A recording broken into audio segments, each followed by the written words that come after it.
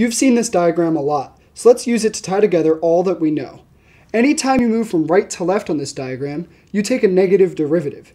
For example, the equation relating electric potential energy and force is as shown, and though we haven't yet learned electric field, the same rule applies.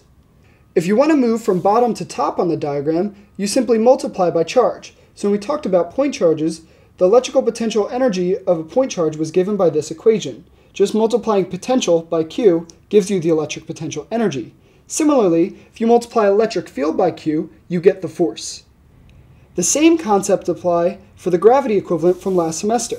Again, moving from right to left, you take the negative derivative. So the force of gravity is just the negative derivative of gravitational potential energy.